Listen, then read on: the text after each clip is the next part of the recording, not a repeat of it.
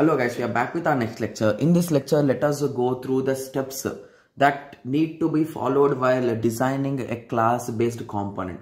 So basically, whenever you're designing a component, you will be following these basic steps, guys. These are some kind of principles also you can say.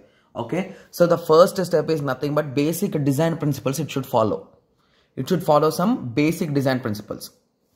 Okay, there are mainly 4 basic principles, guys, which we'll be discussing in this lecture only. Don't worry. Okay, so 4 basic design principles are applicable to component level design and have been widely adopted when object oriented software engineering is applied. So basically these 4 steps are mandatory, guys. You can assume in that way.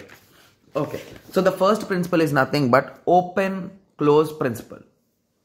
Okay, so basically open close principle states that if there is a module, okay, so if you want to add some functionalities to it, or if you want to, okay, so I'll be just reading it, so after that I'll be explaining, guys, because that will be clear for you. So a module or a component should be open for extension but closed for modification. Okay, so if this, assume this as a component or a module, so whenever you want to add a functionality, you should be able to directly add it. You should not again modify the code. Okay, I need to change this line and then only I can add this. That you should not think, or you should not do in that way.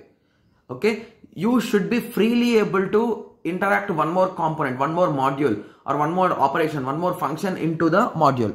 So without any issues. So that is nothing but the open close principle. So a module or component should be open for extension but closed for modification. For extensions it should be open, whereas for modifications it should be closed. Okay, the designer should specify the component in a way that it allows it to be extended without the need of changing the internal code or design modifications. So to existing parts only we should add the things. So assume we are having a detector, and detector is having an interface where it will read, enable, display and test. So these are some functions, right? So for this we are adding some components. So I can add n number of components, right? So any IoT component. So this is a IoT based project, guys. So in IoT, any component will do what it will do, guys. It will read some readings.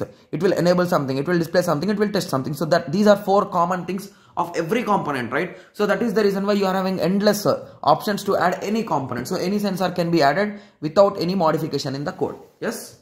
Okay, so now our project is following open close principle. We can say that. Okay. Similarly, the second principle is nothing but Lisco substitution principle. Okay. Subclasses, it's a simple statement, guys. Subclasses should be substitutable for their base classes. Okay. So if there is a subclass of some main class, the subclass should represent all the characteristics of the main class or the base class. Or it can also be a replica, or it can also be a replacement for it, guys, for the main class. That is what Lisco principle says that. Okay, that is popularly called as LSP. Okay, similarly, dependency invention principle. Okay, so depends on abstraction, that is interface do not depend on consideration, guys. Okay, so the more a component depends on other concerned component rather than on the interface, the more difficult it will be to extend. So basically assume in this way. So if a component is directly depending on another component, if you do some modifications in this component will also get affected, guys. So this is the major disadvantage if there is a huge dependency or a direct dependency.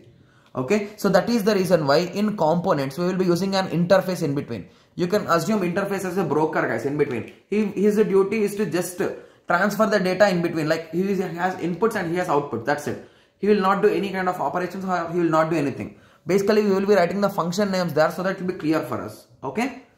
Okay. So inside interface, you will be writing the functions, and there he will be acting as a broker by transferring the data to and from. Okay.